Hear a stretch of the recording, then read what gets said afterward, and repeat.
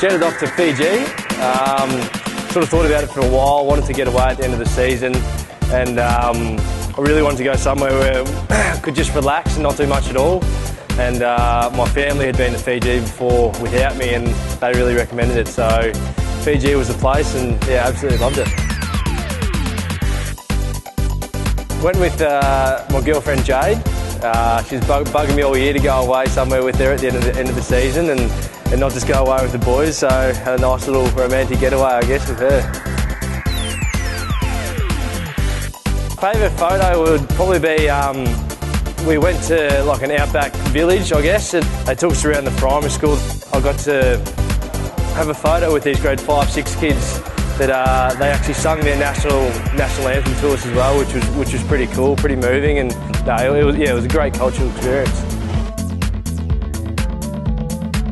The highlight of the trip was on that same day in that tour when we went to the village.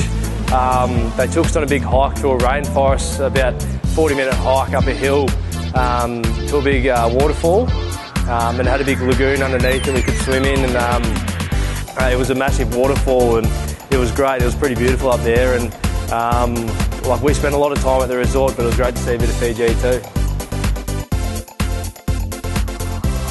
We got to meet the chief of the village, and as you come in, they do a bit of a welcome ceremony for you, and a big carver ceremony, which they drink over there. I didn't touch the stuff. I didn't go near it, but yeah, it was really interesting to meet him because he's obviously a chief over there, so a leader, and they were really friendly and really welcoming, so it was great.